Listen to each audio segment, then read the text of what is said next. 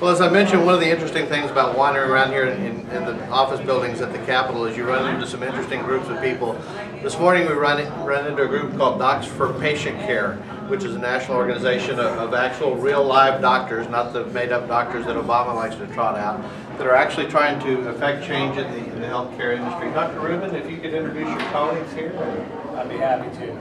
On my far left is Dr. Stuart Clota. He's an emergency medicine doctor from New York City. The president and founder of our organization, Dr. Hal Scherz, is a pediatric urologist in Atlanta. Myself, I'm an anesthesiologist in private practice in Georgia as well. Wayne Kowalek is an ER doctor from Ohio. Dr. Miljana Blokar is a practicing psychiatrist in New York City. And on the end, Dr. Tony Licata, also an anesthesiologist in private practice in Ohio. And of course, Ohio being one of the battleground states, we'll get into that here in just a little bit. But if you could tell us a little bit about what your organization is trying to accomplish and why you're here in the halls of Congress today. Well, our primary concern is being practicing physicians. We're all obviously very concerned about the quality of healthcare going forward as a result of the Affordable Care Act. And we're here to help lawmakers understand what the negative consequences are of that law and to offer a better path forward. Practicing doctors were never, our perspective and years of experience were never considered when this law was being debated through Congress, and we're here to help them understand that although we agree there needs to be universal access and every American should be able to have affordable access to high quality health care, we think there's another mechanism by which we should get there. And the Affordable Care Act certainly is not affordable and it's not protective of patients. And we're here to offer our perspective and our suggestions. If you go to our website, www.d4pc.org, we've composed what we call a prescription for responsible health insurance reform. And we basically lay our plan out in 8 different points. They're easy to understand, and we think that most Americans would feel that those are common sense, practical, and affordable solutions to what ails our current problems, in our healthcare system. Dr. Rubin, I noticed your button says you built this practice, and across the country there are millions of private businesses that are struggling to build small businesses. Healthcare is a major concern for them because many times they're out competing, or not competing, but trying to get healthcare insurance as an individual or as a very small company, much like our company. Sure. What does your proposal do for the small business person? Well, probably the most practical alternative we provide is that there needs to be a change in the current tax law. Right now, most Americans who have private health insurance get it because it's employer-sponsored. Your employer derives a tremendous tax benefit as a result of government regulation, government rules. People in the small business market, individual market, don't enjoy that luxury. They have to provide health insurance with after-tax dollars. If we could change the tax code to allow those people to compete with the rest of us and unleash promote the competition in the insurance marketplace, that would one mechanism to make health insurance more affordable. And more importantly, once people can enjoy that tax benefit, they will own their insurance, it will become portable, will not be tied into employment, and patients will actually be able to take that insurance throughout their entire life. And that would right there eliminate the pre-existing condition penalty that currently plagues our healthcare system. Right. We think that's a great way going forward, not addressed in this current healthcare bill. And Governor Romney yesterday was talking about trying to find protections for pre-existing conditions issue, and so that would be a good solution for them. Absolutely. Dr. Kowalik, you're not only in the battleground state of Ohio, it sounds like you're actually in the battleground zip code of Ohio. It seems to be. So what are you doing in that area? What's going on with Governor Romney's campaign up there, and how do we affect change in this issue? Well, I've been here over the weekend, but I heard someone from the campaign actually landed in our zip code and is mustering troops to make phone calls to those who are, in fact, undecided in their choice in November. My wife and son, who generally accompany me on this trip, stayed home, and both of them are, in fact, making calls on behalf of Mr. Romney and his campaign. And my 9.5-year-old's been quite successful in being able to garner a fair bit of attention, and people are actually listening to him, and he's doing very, very well in his efforts. I hope to join those upon my return in the next day or two. We've been covering the issue of the Delphi salaried retirees who basically had their pensions stripped away from them, and Ohio is one of the battleground areas of that. I know President Obama likes to talk about the people who have earned things and they're entitled to their retirement, but yet he went out and literally stole these people's retirement stuff from under them. It's interesting. I happen to work in that area. I work in urgent care work down in Cortland and Warren, Ohio, which is where Delphi is in fact, or was in fact, headquartered. As a result, all the plants in fact are closed. And these people are truly hurting as a result of their health care and their retirements being completely stripped away from them. Big political move, and they're very disappointed, obviously. And the other issue the Democrats like to attack on is that Republicans are engaged in a war on women, which I think is certainly not the case in any situation. But can you address the women's perspective on health care and how that is affected?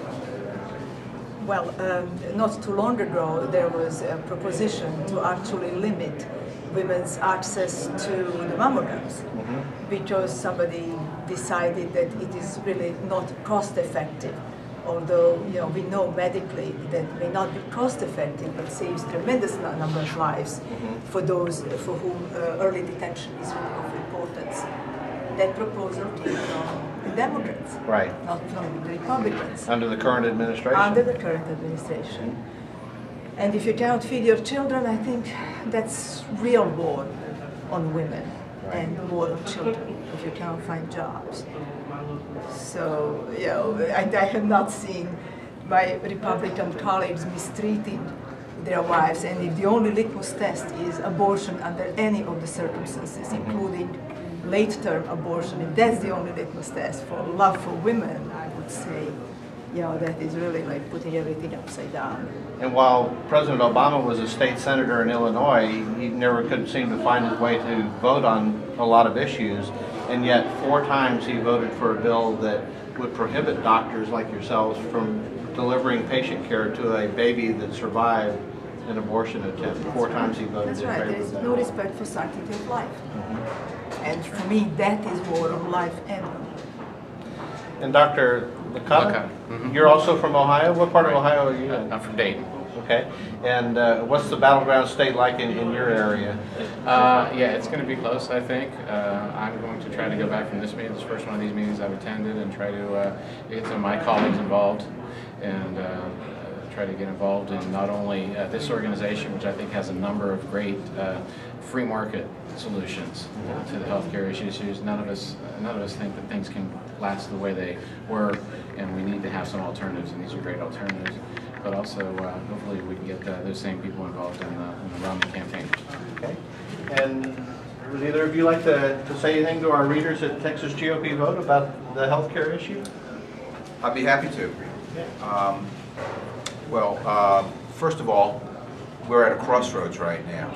There is the Affordable Care Act, and that's put us on a pathway to one healthcare reality. And that healthcare reality is going to be bleak for the American public. It's going to be a future that is going to be a government-run healthcare system where the healthcare decisions are going to come out of Washington, D.C., not out of your physician's office. It's going to be a future where there are going to be less doctors taking care of patients. There will be more non-physicians taking care of patients. There will be more doctors imported from around the world whose credentials we don't know of. So it will be a pathway to citizenship for people from all over the country who claim they can practice medicine. There will be attempts to nationalize the medical profession, which will make this problem even worse. There currently is a significant physician shortage. That shortage is critical now. It will become a national emergency if we stay down this pathway of Obamacare. That's one reality. The other reality is changing where we are right now. And there's a choice on November 6th, because the other reality is a reality where we will have patients in charge of their own health care, where patients will be making their own decisions about how their loved ones, how their children, how their parents are taken care of, and who's going to take care of them, and where that care is going to be delivered, and not somebody in Washington telling them that they can't have a knee replacement, or they're too old for dialysis, or they're not going to pay for certain treatments that are going to discourage physicians from taking care of their family. And so the choice for me is an obvious one. It's quite clear that there's only one reality that makes sense for our country, and that is to vote for a Republican House, a Republican Senate, a Republican in the White House who committed to repealing Obamacare and replacing it with reforms that make sense, and that's what Docs for Patient Care is all about. It's about offering solutions so that we can right the ship, put the train back on the appropriate track, and be able to give the proper respect to healthcare reform, because you're not going to find any physicians who agree that the status quo is okay. We need reform, but what we got was not healthcare reform. What we got was increased taxes and increased control. So your viewers should go to our website, Docs4PatientCare. That's Docs4PatientCare.org, and help us out. We can use your financial help, and we can also use you to tell your physicians that that if they're not part of the solution, and we think we're part of the solution, then they're part of the problem. Dr. Clota? Oh, sure.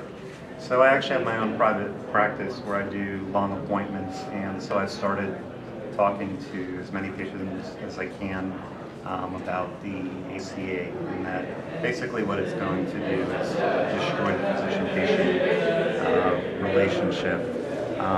Most people want to see their own physician, and the ACA is basically driving people, physicians out of private practice and into hospital employment, which is basically now ACOs, which is a revamped version, redone HMO. And I think everyone pretty much knows what a disaster that was for patients in the past. So what will happen is patients aren't going to necessarily have their own physician, and will be essentially in a way forced to see whichever physician is available. And the other thing is that it may not even be a physician. There's a good chance that it's going to be a non-physician, such as a nurse practitioner or a physician assistant, who has a lot less training and experience. And again, people in the U.S. are used to having a high level of medical care, and being driven into basically an HMO type system, it's going to be a lot harder for them to get that high level of service. Being employed doesn't necessarily always bring out the best in people, and you have an administrator coming in between the physician and the patient. And of course, that's what a lot of this is about, is maintaining and preserving the physician-patient relationship. Okay. Just said one thing. Okay. I grew up in a communist country and in a socialized medicine, which system was beyond broken down. Yes, everybody had accessible care, except care was just not available. And to see then this turn in this country that I love so much, and in this country that somehow refuses, this big segment of the society refuses to learn from the experiences of the others. We've gone down this road in so many places, and partially in this place, and still stubbornly to continue, this way. It's really quite disheartening. Thank you. As you've heard from these doctors here today, there's probably not an issue that's ever been before the American public that hits each and every one of you as personal as your own personal health care choices, and being able to make those choices for yourselves and your family. So we want to thank you all for coming out and representing doctors and patients here in the Capitol where we have not been represented very well during the creation of this process. We want to encourage everyone to get out and vote in November to make the changes that we need.